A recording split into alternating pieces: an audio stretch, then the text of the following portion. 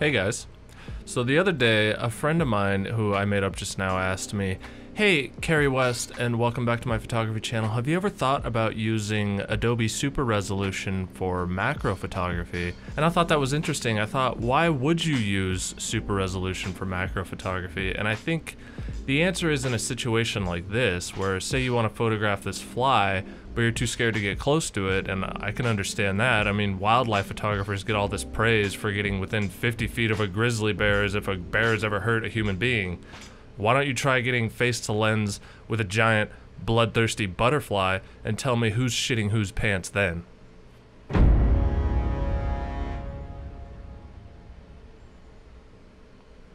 Yeah, that's what I thought. So anyway, I think this can be really useful for stuff like this because you can't always get super close to bugs, or say your lens isn't super high magnification or something. Like in this situation right here, there was all these leaves in the foreground here, and if I pushed through the leaves, it might have shaken the whole plant and scared them away, and this was probably the closest I could get without scaring away this magnificently glorious fly here. So I'm gonna miss focus on this, and honestly I think that's probably rule number one when it comes to macro photography, is make sure that you nail focus, because it really doesn't matter how high your resolution is. If you don't nail focus, the image is gonna be soft either way. But I thought we'd put this through. There is a focal point here, and you can see zooming in on this 24 megapixel image, we're seeing a lot of pixels here, so we'll throw this one through super resolution, just see how it looks. I'll run an export on both and we'll compare them in Premiere, and then for this one, I actually did nail focus and I did get close, and I think this is where I would probably use it more often than not, is to just eke out even more sharpness out of an already technically nailed photo. And I think this is a good example too, because I'm not so close that he takes up the whole frame, but I'm close enough to where you can see the details. So what I'll do is I'll throw this one through super resolution, and then we'll crop in and we can adjust the angle and stuff and really get the perfect composition. And then I think we're gonna throw this one into Photoshop and just finish the edit off. That way I can just kind of, lump this into an editing video as well, and I can just show you guys what I do with macro images, and we can have a nice little finished product. So hopefully this won't take too long, but yeah, so let's go ahead and start off with this one. They implemented this into Lightroom. I'm a little bit late on this, but haven't really had much reason to use it until the bugs started coming back out this summer, because I really don't crop my street images that much and that heavily to where this would really come in handy. But for macro, I mean, just like wildlife photography, sometimes you just can't get close. And with a low megapixel sensor like the Sony A7 III, there's really not that much room to play with it. So this could effectively double your resolution and give you more photos to work with, because yeah, you just can't always get that close. So let's run this one through it. And when I'm sneaking up on a bug like this, I'll usually start pretty far off and just start taking images, slowly getting closer, so even if you do scare the bug off, you might have some somewhat usable images, even if you can't get as close as you want. So it puts enhanced in the name and it creates a copy, and they look identical obviously. But I'll go ahead and export both of these, and we'll punch in and really see. I mean, I can definitely tell zooming in that there's quite a bit more resolution here to play with, and it does introduce some artifacting, but I mean, you shouldn't be cropping this tight, but just having a little more resolution to play with and increase sharpness upon that resolution can really come in handy, I think. So let's jump over to this one and we'll enhance this one as well. Alright, so we've got this enhanced version here. I'm gonna throw this one into Photoshop and we'll see just how sharp we can make this. I'm gonna apply even more sharpening on top after I do some other tweaks to this image. So we have all this resolution, so I'm going to start by cropping. I'm going to keep my original ratio here. We're going to angle it, and we're going to bring it in even closer. Careful not to cut off his antennae here. I don't mind cutting off his feet because they're wildly out of focus anyway. The main focus is going to be his head. Here we go. So I cropped in pretty heavily on this, and we still have a veritable shitload of resolution to play with here, which is really sweet. After cropping, I'm gonna start with just some basic exposure adjustments, if they're even needed. It looks pretty well exposed. The histogram would say that it's underexposed, but that's probably accounting for a lot of this black background here. So bring that up just a little. Bring these highlights back down to where they need to be. Looks a little better. Let's throw some contrast in there.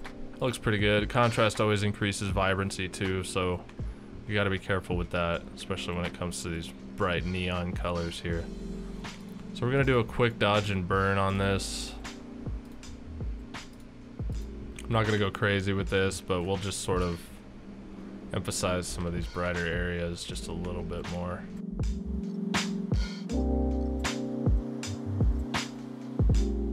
To be honest though, I really could go crazy with this because with macro images, I feel like there's a little more creative liberty you can take as opposed to like portraits or something, because you know, you don't see this with your eyes, so it's easy to trick the brain into thinking that it's realistic even if you did heavy work in post, because this is only really visible with a camera anyway. So you know, you're used to seeing people's faces all the time, so when you go really crazy dodging and burning somebody's face, it just doesn't look natural. But I mean, we never see wasps this close up, and if you do see them this close up all the time, then you're probably gonna die soon from getting millions of stings from a asshole wasp. And I don't want to generalize, you know, it's like wasps are assholes, but this one was pretty cool. You know, it's important not to generalize these groups of living things. You don't want to offend any arthropods out there. I think that's important. It is 2021 after all.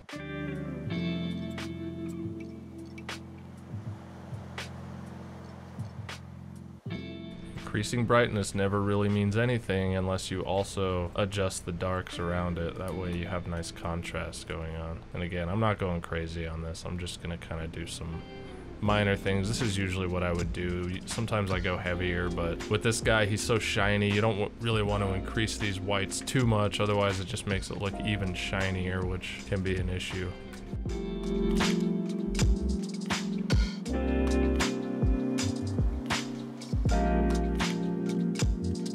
Yeah, I didn't really do too much. Really don't need to.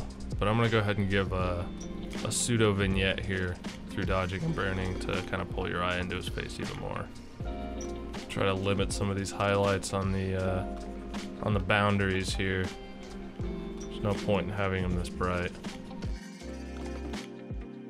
And then just a nice little increase of exposure right around the middle. And already that's really making his face pop. So I think that's about all we're gonna do as far as dodging and burning. It really doesn't take much. We'll go back into camera raw and play with colors just a little bit. A little more contrast.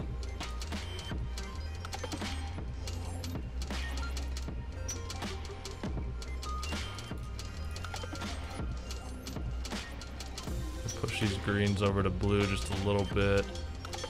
So the warmest tones are his body.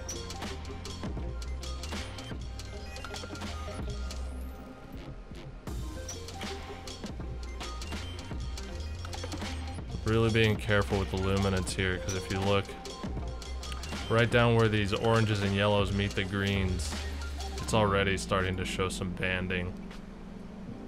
It's not the biggest deal in the world. We're probably going to darken a lot of that down anyway, but it's just important to be careful about stuff like that.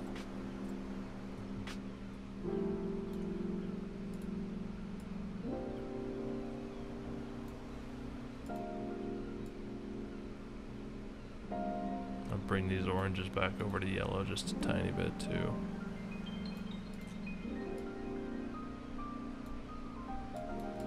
Yeah, that's not perfect, but that's not really the focal point anyway, so I'm not too worried about it. I think that works pretty well. Good enough. And already this is looking pretty good, and we just have so much detail here. One thing I am gonna actually do real quick is try to get rid of some of this chromatic aberration on these little highlights on his hairs.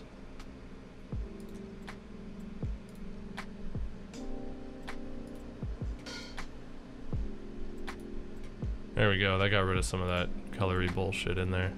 That looks a lot better. Duplicate this one, I'm gonna do just a light further sharpening of this image. Not that it really needs it, but I just like to see how high we can take it here. So we'll go down to 50% on this. Control I to invert the layer mask. And then I'm just gonna paint in right where the areas of focus are. Sharpening out of focus areas looks like dog pubes every single time, so I like to just do it this way just to make sure that I'm only sharpening the areas I want sharp. Crank this back up to 100. And then overlay. And that might have even gone a little bit too far, so I'm actually gonna probably take this down to about 70%. That looks pretty good. I generally do this because of a lack of resolution, but I mean, we're playing with a lot here, so it's probably not completely necessary, but I'm gonna do it anyway, because why the hell not? I'll throw it back into camera raw one more time. And like I said, I'm gonna do a bit of a radio filter inverted, and I'm gonna darken down the background even more. A bit less of a feather on this.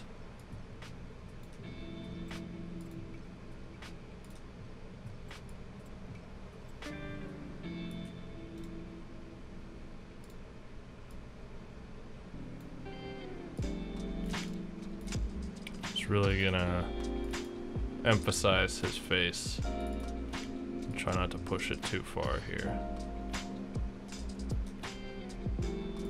That looks pretty good. Really moody, you know? I like those moody edits. Let's see if this will make any sort of difference.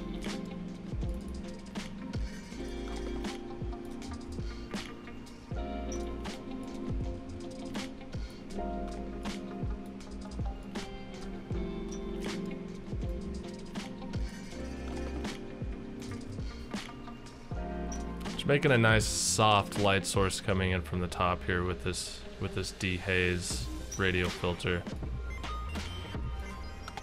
Taking it really easy because I do still want a nice moody edit here. I think that looks pretty good. I'm gonna go through and remove some of these little black spots because why the hell not? He was a dirty, dirty boy. Dirty boy. Dirty wasp. Yes. Yes. I promise I don't have brain damage. Not yet. What's your problem, little pug? I like these really clean macro images here. I know it's not real, but I don't care. I'm not adding any insects. I'm just manipulating the ones we have, and you know, what is life if not manipulating people around you? I'm just kidding, I'm not a sociopath. Brain damage or no, I'm not a sociopath. I don't think we've really had to contend with too many sensor or lens dust. There's definitely some in here. But most of the background is kind of busy, so it doesn't really show up. It's really only in those big gradients that you have to worry about that. I think that's pretty good. We'll try this, we'll see how it works. Because I love this effect. It's probably overused, but I'm not sure how much it's really used in macro, to be honest. It's the Orton effect, and we'll just see, we might as well try it out, you know? I don't think it's gonna hurt anybody. It's not gonna save any lives, as far as I know. I mean, I'm not a space psychiatrist or anything, but let's just see how it looks. I think that looks pretty good. So let's pop this back over into Lightroom and we'll talk. We'll have a nice little conversation here.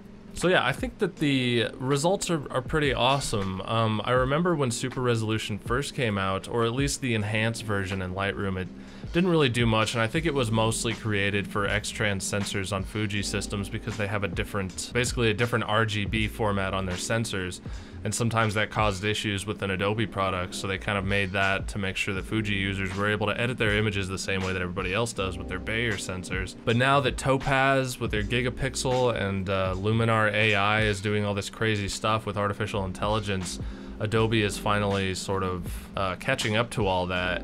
And I think they did a really good job. You know, this is something that I could really see myself using. At first, it kind of felt like a gimmick, but now that I don't know if they changed it at all, but now that it's in Lightroom, it seems to do a much better job, and it doesn't cause a bunch of weird artifacting.